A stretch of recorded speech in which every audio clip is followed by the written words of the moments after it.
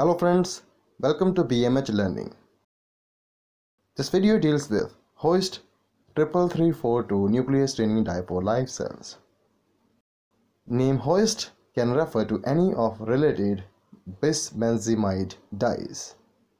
Different Hoechst dyes are mentioned.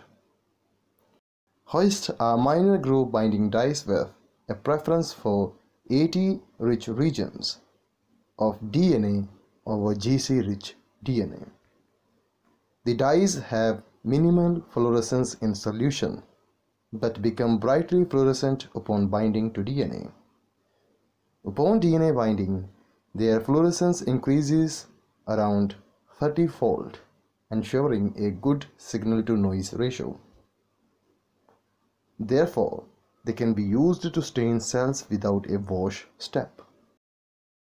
This fluorescence enhancement results from the suppression of rotational relaxation and hydration reduction upon DNA binding.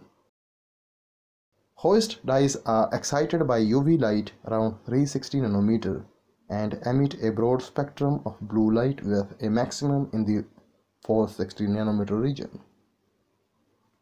The dye is used for specifically staining the nuclei of living or fixed cells and tissues.